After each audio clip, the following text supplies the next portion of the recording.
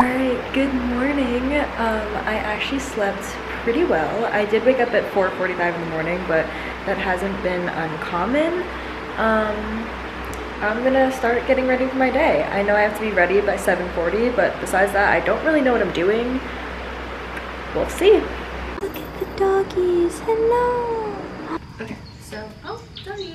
Fit check. I am wearing my pants from Target because I'm gonna wear long pants, and then I'm wearing the same shirt because it covers my shoulders, and then the Nike blazers, and of course I'll have the Dino backpack.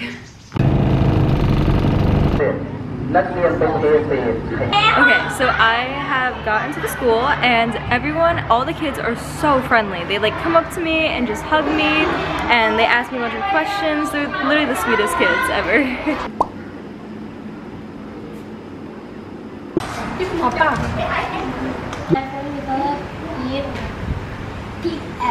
Pink? Yeah.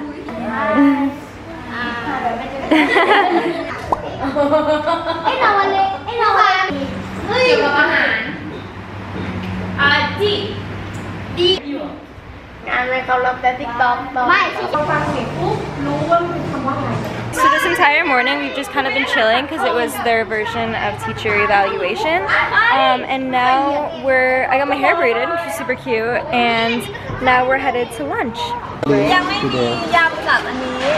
So this is my lunch. It's tofu and long beans.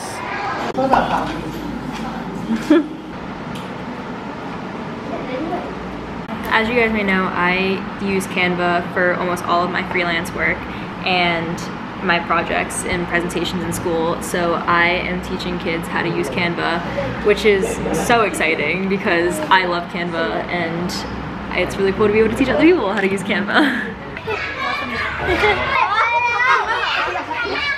If you guys saw yesterday's vlog, you saw that I went to a supermarket and we got this yellow watermelon. I literally never had this or even seen it, and so let's try it.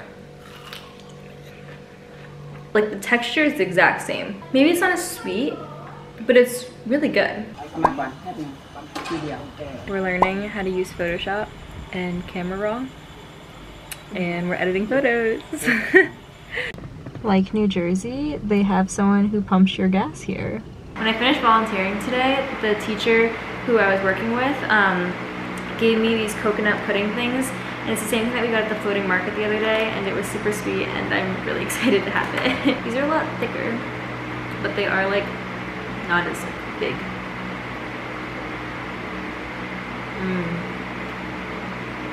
They're so good. I could eat these all day. They're insane.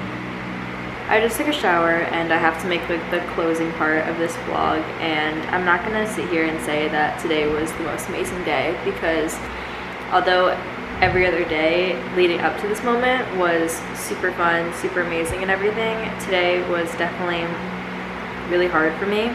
I think the culture shock is what really made it really difficult. I didn't come in with having any expectations, however, I was a little overwhelmed and struggled a bit with the sleeping situation and bathroom situations. Like, it was just very different from home. I think today was also really hard mentally just because of the language barrier and having to simplify a lot of my sentences made it really difficult because I had to think about everything I was going to say before I was going to say it, and obviously their English is way better than my Thai will ever be, but it is mentally exhausting, and especially when I haven't gotten that much sleep. I've just been having really bad sleep since I started traveling. It didn't really help, but dinner was really nice, and I have kind of processed a lot of it, so I'm hoping tomorrow will be good.